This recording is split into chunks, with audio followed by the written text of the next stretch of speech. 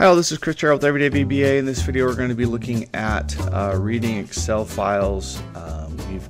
This is on the Knime hub, so if you expand this little guy, expand data access and go down to reading files, you can actually look at this file, download it, and go through it just like I'm going through today. So this is a really cool little workflow. So you've got 1, 2, and 3. This one actually reads it. It's going to convert the string to a date time.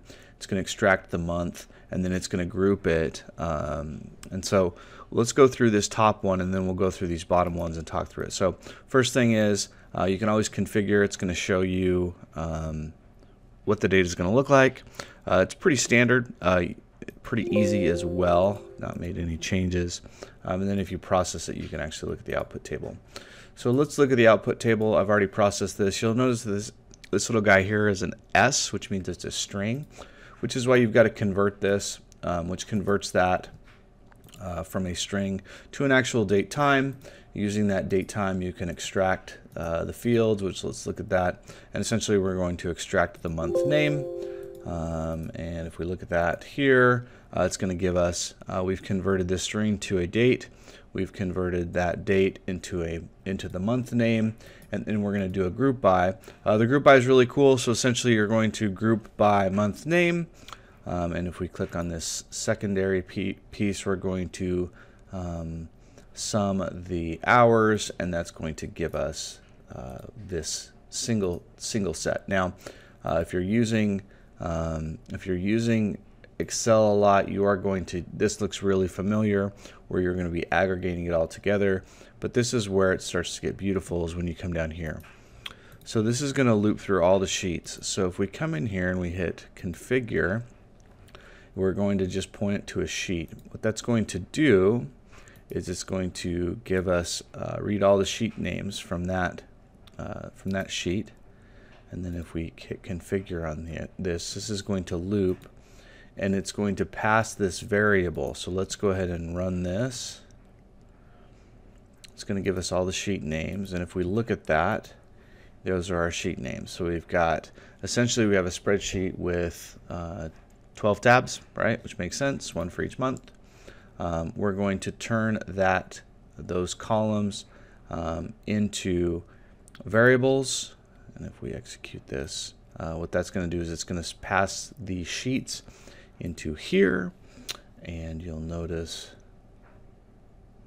that we've got a flow variable. That flow variable passes the sheet name in, and that sheet is going to loop through each sheet. And if we come over here and we hit process, essentially it's going to go through each sheet, and it's going to give us all that data. So now we've got our collected result. You'll notice iteration. Iteration essentially is month for this purpose, but it's going to loop through everything, and if we run the rest, it's going to give us by month the data that we're looking for.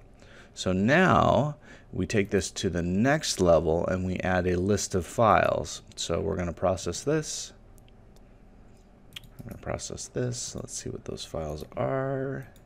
Again, it's going to give us those list of files. So we're going to go through each list, and then we're going to go through each file, and you're going to loop. Again, we're passing the loop to the Excel sheet so that we can grab all the sheet names, so we can grab all the loops, and essentially we've got 2 loops. So in this bottom one, this is awesome, right? So you pick a folder, you grab all of the Excel sheets, you grab all of the sheets, and you put it all together. Now, I will tell you that it can get a little complicated, and where it does get complicated is if the sheet headers are different.